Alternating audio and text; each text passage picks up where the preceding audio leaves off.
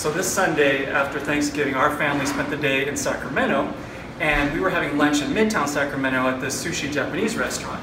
Now, I'm not a big fan of sushi, Japanese food, but my wife said, "You gotta try this vegetable tempura roll, it's amazing." So I thought, okay, happy wife, happy life, I'll give it a try, sure.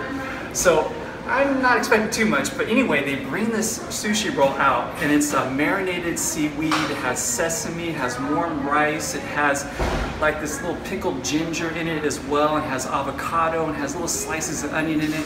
And I was using chopsticks, so I take a bite, and wow, all of a sudden it was like time slowed down. I couldn't believe how delicious it was. I mean, the flavors were amazing. And as I was taking a bite, I wanted everything just to slow down, and I was going to savor the flavor. It was amazing. This month, we've been digging into gratitude, and gratitude really helps us to savor the flavor of life. Those things that matter to us, that we value, those people that we love, the gifts, the blessings, gratitude helps us to slow down and savor those.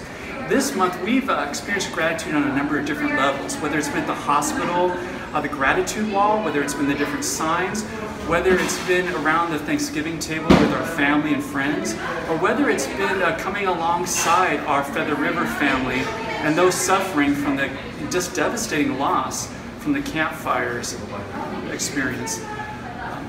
But as we wrap up Gratitude Month, I invite us to not consider it as wrapping it up, but as a new beginning.